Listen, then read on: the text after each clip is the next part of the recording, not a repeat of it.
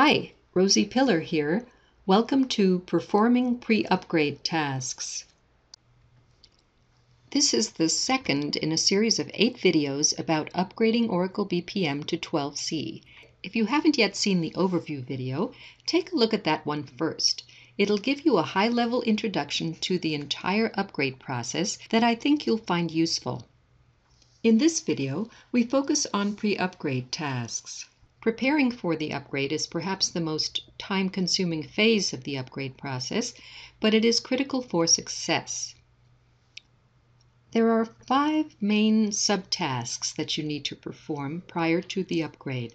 Let's go over each of these in turn, starting with reviewing the documentation. There's a wealth of information available, and I'd like to help you get oriented.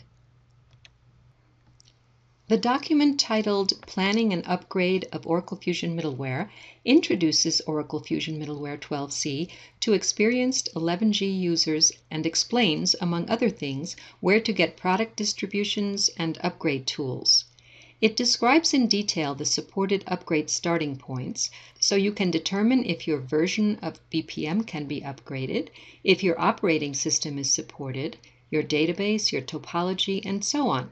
It provides detailed information on what to do to bring your environment into a supported upgrade starting point. You can then read about recommended backup and recovery strategies, as well as what to do to prepare your Oracle databases for 12c. As its name suggests, the Interoperability and Compatibility Guide helps you determine whether various Fusion middleware components of different versions or releases will work together in a supported configuration. For example, certain components in your environment may need to be updated before you upgrade to BPM Suite 12c. This document will guide you through the process of identifying relevant components, determining version information, and avoiding specific interoperability and compatibility issues. There are a lot more documents than the 2 I just mentioned. In fact, there's a set of pages that organizes the 12.1.3 documents to make it easier to find what you need. This is the Upgrade and Patch tab of the Install, Patch, and Upgrade page for 12.1.3. It includes links to help you plan, execute, and troubleshoot your upgrade. The Install tab links to resources to help you install your development environment, your production environment, and additional products. The Books tab provides access to 12.1.3 books that address administration, concepts, installation, interoperability, and upgrade and patching. Each title is available in a variety of formats. Of particular interest to us in this conversation are the books in the Upgrade and Patching section. Notice there's an upgrade guide dedicated to upgrading SOA Suite and Business Process Management.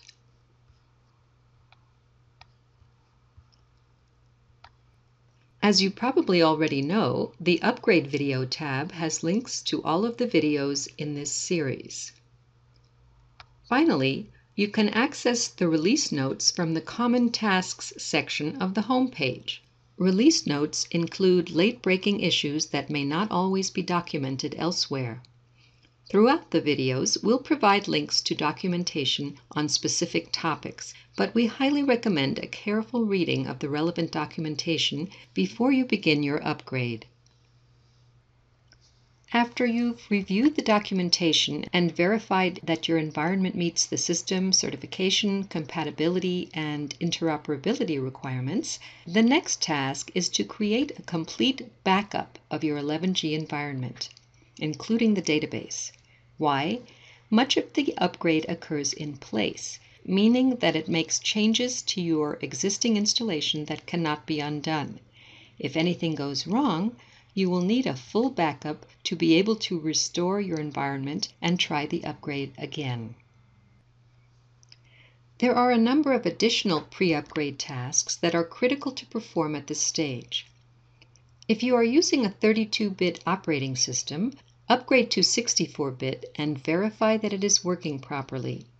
Create and upgrade a test copy of your production environment, a clone, to identify and resolve any issues before upgrading the live production environment. The Administering Oracle Fusion Middleware Guide has a section on moving from a test to a production environment, and you can use the techniques described in that document to go the other way, creating a test copy of your production environment. Also, note that SOA 12c uses work managers for the most part, so any thread configurations in your SOA 11g application will not be carried over when you upgrade. Use your test environment to tune your application and capture performance tuning settings, which you can then reapply right after the upgrade, minimizing downtime. For details, refer to Tuning the SOA Infrastructure in the Tuning Performance Guide. To save time migrating 11g data to 12c, purge any instance data that you no longer need to retain. You can get information on purging scripts in the document you see listed here. It's a good idea to resolve faulted or suspended instances as well, to leave fewer loose ends.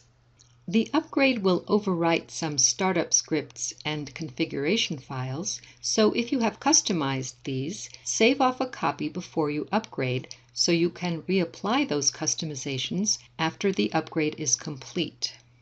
These tasks and others are important for you to consider before you begin the upgrade in earnest, and they are described in more detail in the Performing General Pre-Upgrade Tasks section of the Upgrading SOA Suite and Business Process Management Guide. The next pre-upgrade task has to do with upgrading file-based policy stores. File-based policy stores can be configured in BPM 11g, although they are not recommended for production environments. BPM 12c does not allow file-based policy stores at all, so if and only if your 11g environment uses one, you need to create a database-based repository and reassociate your policy store with this new repository. After validating that the repository is working correctly, you'll need to back up your environment one more time. You can get details on reassociating your file-based policy store in the section titled Reassociating the OPSS Security Store in the Oracle Fusion Middleware Application Security Guide for the 11g release. Of course, if your 11g installation already uses an LDAP or database-based repository, then you can skip these steps. So you've reviewed the documentation and ensured that your environment met the requirements.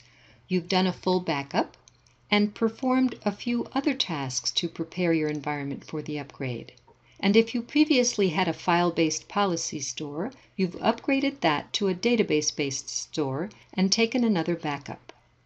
Now you're ready for the last of the pre-upgrade tasks, installing the 12c infrastructure and SOA BPM software. We devote an entire video to that subject. Until now, it's been mostly talk, but starting with the Installing 12c software video, you'll get to see some demos. I'm Rosie Piller. Thanks for watching, and I'll see you in the next video.